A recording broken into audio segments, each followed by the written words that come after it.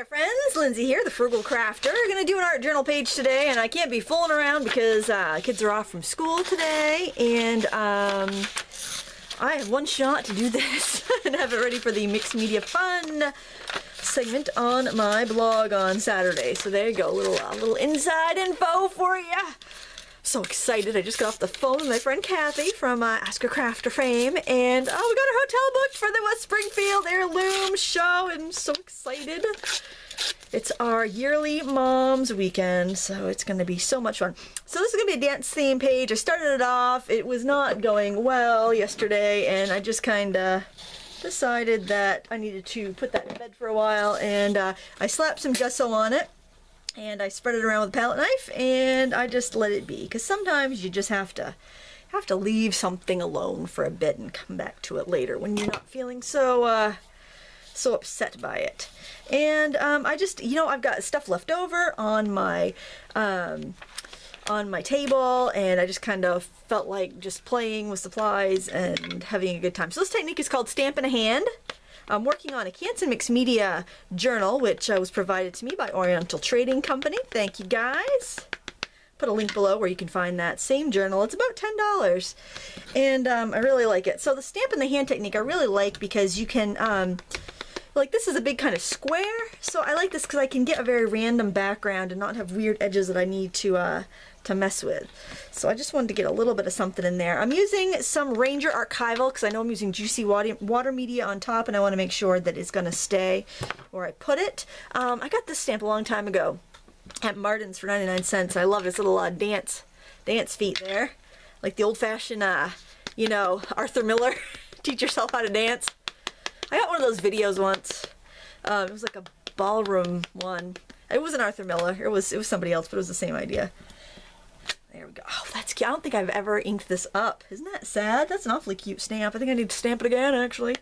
So I got some, I splurged. I had myself a little splurge when I was doing some ordering the other day for a framing customer.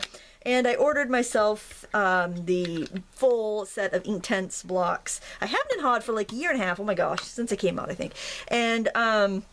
And so I finally bit the bullet. I got them for like, I don't know, a third of the cost. It was crazy. It was a crazy deal. I couldn't pass it up. So, so yeah, I was playing with some of those. I'm glad I did because I had the 12 set, which was so generously gifted to me from my YouTube friend Maureen. But I was just hemming and hawing, and I'm glad I did because I find with this broader color, it is a little bit more useful. So there you go. Just wanted to let you know that. And I think I want to give my little girl here a skirt, and just so happens I still have my paper mart ribbon out. So I think I will play with that a little bit. And I think what I'm going to do is just kind of do a little bit of pleating, and I'm going to stick it with hot glue. Now you do have to be careful because organza is very thin, so you don't want to burn your hands off. Don't burn your hands off! Oh, I haven't said that in a long time. I'm feeling rather giddy today. I think it's just the fact that I know I have a hotel room for the Springfield show. I was very nervous about it. I'm not a very good traveler. I'm really not. I'm very stressy when I travel. So much fun. I'm a great travel companion. Oh, I feel so bad for Kathy now. She's gonna have to put up with that. So will Cindy and Tracy. But oh well. I'll try. I'm usually not stressed when I'm going. It's just all the lead up. I'm a complete nut. The mean streets of Springfield, Massachusetts. That's gonna be fun. So if you are planning on going to the Springfield, Massachusetts Heirloom Show, make sure you say howdy if you see me there. You'll probably see, I'll probably be like hanging out the Lost Coast booth, bothering Linda. Oh, what fun. Or bothering the green sneakers people. So many people to bother there. Yeah, I'll be the one with the restraining order over by the Lost Coast Designs booth. Alright, so there, oh, that's kind of cute. So somebody left, I'm so sorry, I can't remember exactly, because a couple people mentioned how cool the quote was too. Somebody mentioned the quote on another of the art journaling videos, and the quote was, if you stumble, make it part of the dance. And I thought, that's really, I really want to use that quote. That's really fun. So that's what we're going to use today. I don't exactly even know how I'm going to put it on there yet, actually, to tell you the God's honest. I have no idea. So I like this paper too. Maybe I'll put a little bit of that at the top. This is from the Fresh Floral Stack, I think, Die Cuts with a View. I really like that paper. I was using it the other day in some and a card making video. And that brings me to another point. So I use some penny black stamps. They're absolutely adorable. I'm going to use one of them on this page here. And somebody left a comment saying, how do you know, like when you're making a card, how do you know if it's okay to sell that handmade card? And I said, well, most companies have what's called an angel policy, and that and it tells you that, you know, you can sell cards with the stamps, with their stamps, but you know, they have to be handmade. It can't be mechanically reproduced, you know, yada yada yada. Basically, the thing is to keep in mind, just keep in you know, the intent of the company. Does what you're doing help or hinder that company? So and that's kind of like the rule of thumb that I follow. So if I was to stamp out a bunch of images and sell those images, that would be wrong, because that would be, people wouldn't be buying the stamps because of that. But if I show you how to color a really cute image, and I think that would make you want to buy the stamp image more than it would anything else, you know? I don't know. So I would just go ahead and look, you know, try to think of the intent of the company. But yes, you can go online, search angel policy and the stamp company's name that you want to use for handmade cards, and see what their angel policy says. Most companies are thrilled with you using their stamps for cards for sale or charity. Some are not, and it's good to know that information, especially before you buy. And sometimes they change your policy, so it's a good idea to check every so often. So I would do something with this. I really like this, left over from my water bottle bracelet yesterday. I think maybe just a little border strip there would be kind of cute. Wicked cunning. Wicked cunning. And we'll start it right up there. I'm just going to go like halfway down. I'm going to get it started here. And I don't want to burn my hands off, so I'm just going to kind of hold, I'm just holding the end of the strip there just to keep it. I don't do too many really lumpy bumpy pages in my art journal because I want the journal to close at some point.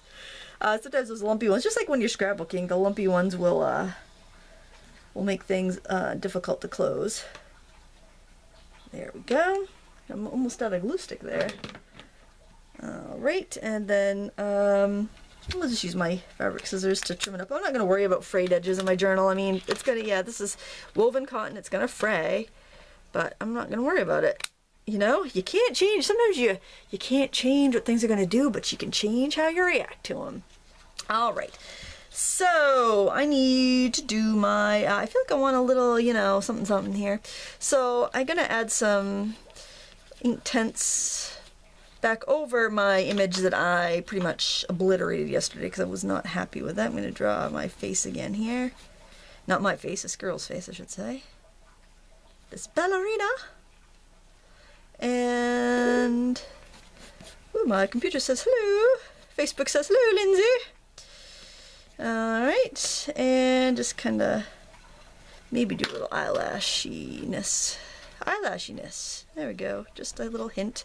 And how about we give this lady some rosy cheeks. We'll blend that out with a little water brush. Yeah, my kids, I told them they had to clean their room. They get a day. They had a long weekend. They had a 4-day Memorial weekend. Isn't that nice? And their room looked like, I don't know, like there was some sort of third world country dispute going on in there. I told them they had to clean their rooms before they could watch any television or play any computer games. And so of course they were also happy to work together and get that task accomplished this morning. I don't know who gets punished more when I tell the children they can't watch TV. Honest to God, I don't know. So they've been working on that task. So who knows what sort of noises we'll hear coming from upstairs. There was some earlier injustice about whose turn it was to put away the laundry. That's the thing when you get kids sharing a room. That comes up quite a bit. And whose mess it is. I remember I shared a room with my sister. I know exactly all about it. And this person needs a mouth, for goodness sake. That's just gonna do a little, just a little mark. You don't have to be too fussy about it. I think the hint of it being there is more important than the actual, like, detailed drawing in a lot of cases. And I think I'm gonna do something with that shoe. That shoe should be pink, don't you think? I have to be careful. I pick up the Inktense blocks with wet fingers. It wants to bleed every which way. And I kind of like this. You know, I get asked a lot, should I get the blocks, should I get the pencils? That really depends on your style of working. I think the pencils are super versatile. The blocks are great too, but they're a little bit less, you're gonna get a little bit less detail with them, but you get a lot. The color's probably about the same because these are shorter than the pencils. So, you know, probably get about the same because the pencils are like 3 times longer. I don't know. You know, I think it has to do with how you like to work. All right, if you stumble, make it part of the dance. Let's see, what shall I use? Let's try this. I want to do the word dance big. Not with that marker. Boy howdy, that one needs a little alcohol in it. That's what happens with those guys sometimes, quite often. I don't have the new ones. I should have waited. D-A-N-C-E. That's gonna go right in her face. I'm gonna have to do a little black. Stumble. S-T-U-M-B-L-E. Great video from Jenny Valley this week. She did a video on not comparing yourself to other people. So that's something you might want to check out if you have problems with that, you know. If you stumble, make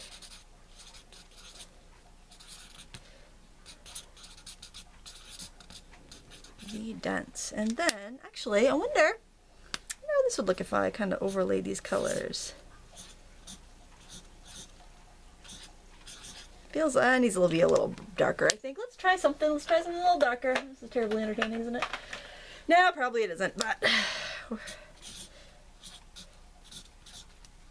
Alright, so I've had some people ask me about my gardening progress. I've really gotten cold feet on the gardening front. I'm really afraid, because I know me, and I tend to be lazy, that I think that I think I will drop the ball on the garden. You stumble. There we go. I'm really afraid of this. I do not want to start a garden and then kind of crap out, lose interest, and have a big weedy mess in my front yard, because that's where all the sun is. So, and that's, you know, I think the safest place between chickens, dogs, and 5 baseball playing children. That's the safest, you know, highest chance of success area in my domain.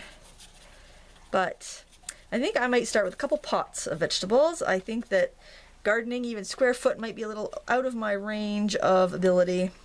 I don't know why. My gosh, my mother can grow things, my sister can grow things, my grandparents were farmers. I don't know why. I just can't seem to wrap my head around growing a vegetable garden. It terrifies me. It's like traveling. It terrifies me. Oh, where'd that go? That was right here. And, well, you know, I was thinking I was going to put these cute little ballerina mice in here. No, I don't know. I don't think so. I think I'll save that for something else. I'll stick this down here. Yeah, why not? I think that would look kind of cool. Now, I don't think hot glue is the best glue for this, but it's there and it's hot and it's going to dry immediately. So there you have it. That's why I'm using it. I like to mix it up. I like to mix it up and I'm in a hurry. And then I will trim off the excess there. You know what? I think that's just fine for an art journal page. I want to thank Oriental Trading again for supplying me with the mixed media book. Please, if you have any questions, go ahead and leave a comment. And no, I think that's about it. Thumbs up and subscribe if you like this video. Thank you so much for watching. And until next time, as always, happy crafting.